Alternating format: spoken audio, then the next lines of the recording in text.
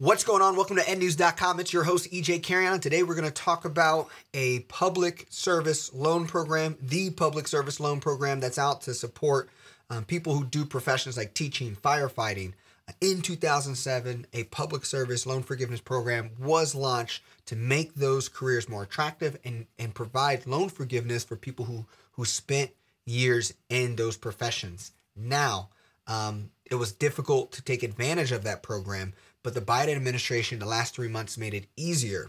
And yesterday, the Biden administration said that they were projecting 22,000 people to get their loans forgiven, wiped out, but they actually have already wiped out 70,000 public service professionals' loans. Pretty cool stuff. And get this, based off the article, you're looking at 550,000 more people available, and they're making it easier to apply and get benefits of this loan program. And I think that's super cool. Let's go ahead and get to the article. All right, so student loan forgiveness has arrived for 70,000 borrowers working public service jobs. Here's the part that I wanted to get us to. The Biden administration estimates as many as 550,000 borrowers could benefit from these changes to the programs.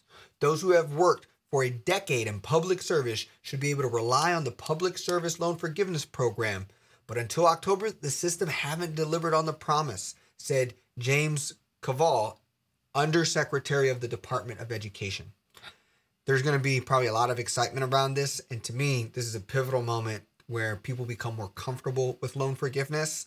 And we're starting with those who need it most. And those are who went to go get college degrees to do jobs that matter and but weren't getting compensated for. And so if you were a young person, 18, 20 years old, deciding to be a teacher or be a firefighter, expecting to get your loans forgiven, now this seems a little bit more real. And so really excited to kind of see where this goes. And this is a win for the Biden administration.